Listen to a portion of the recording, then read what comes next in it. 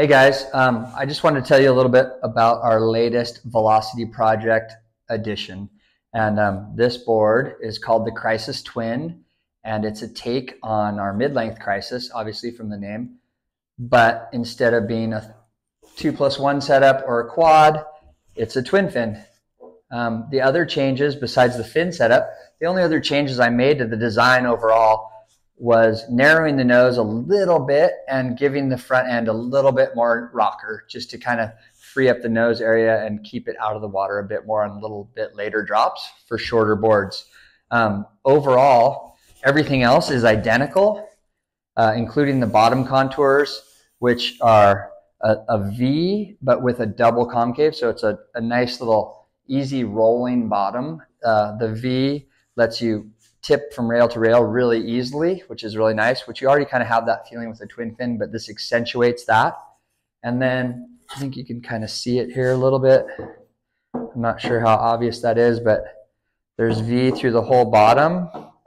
But then also here, there's also double concave. So it's like a little mini ramp, boop, right there, a spine ramp. And that breaks the bottom up kind of into two halves and lets it roll really easily rail to rail, which is super fun. It makes it feel real smooth and very easy through turns.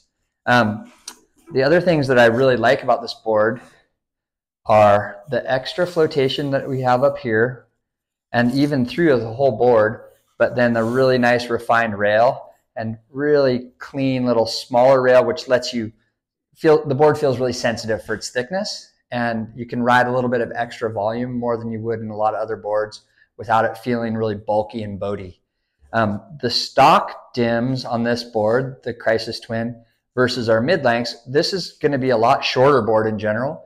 Our stock sizes are going to be between 5'4" and 6'10", and then the biggest difference in those, even at same size to the mid-length, is that these boards are stock a bit narrower too. So you have a narrower nose, but the overall stock widths are a bit narrow, which I like for the twin fin for just more of a kind of performance-y feel, which is really nice. Like I said, the bottom's very simple, double concave with a little bit of V through the whole bottom of the board, running off the tail, flattening out here.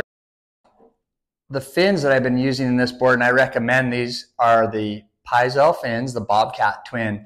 And this is a fin that I worked with Bob Hurley to develop, which has, as you can see, it's got quite a bit of base, a longer base, but yet is still a kind of refined performance kind of tip. And this fin will give you, in a board like this, I feel like it works so good to give you, the base gives you a lot more drive.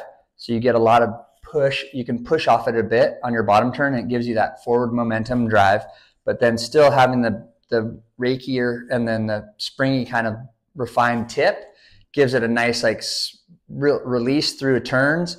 And it actually feels like it loads up and like springs you out through turns, which is really nice. So you have the drive, which is, I think, super important in a twin fin. Sometimes a twin fin feels like it's kind of like you can't get it to go anywhere. And that has a lot to do with your fin setup. And these fins, I think, can give you the maximum drive you can get out of a board while still giving it quite a bit of performance and like easy, tighter radius turns, which is super cool. That's our nice little fin setup. You can use anything in these boards, but that's what I would recommend. The mid-length had a 10-inch box and side fins up here, but what we've done with this is those fin boxes were quite a bit further forward. So if you just put a twin fin in there, the board's going to feel really loose and lose a lot of drive because the fins were so far forward.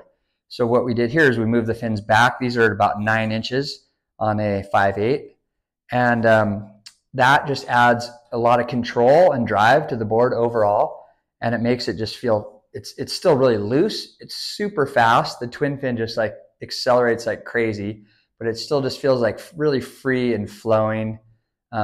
This board for me personally has got me stoked on really small surf, and then also into decent size waves. It's still really fun, but I see a little waist high running mushy wave, and this twin fin makes me excited to go surf it, which is a good feeling. All of us kind of need that kind of board in our lives sometimes. It's got a real basic, real clean, nice tail, nice round, no wing, no nothing, just super clean outline. And I think you can ride these anywhere you want from size-wise. If you want to ride it below your height, if you want to ride at your height, you want to ride a long one that's and we'll do customs even bigger than 6'10", whatever you want. But I think it suits just a really wide variety of surfers, from someone who absolutely rips to someone that's just kind of looking for something to help them maybe elevate their surfing beyond like what they're riding right now. If they're kind of in the beginner intermediate level and you want to kind of step up, but you really still want to go fast, it's super cool. So that in a nutshell is the Crisis Twin. And for right now, we're going to be making some basic stock dims, and you can do any kind of custom order you want. Crisis Twin, she's a beauty. Makes every day a little bit more fun.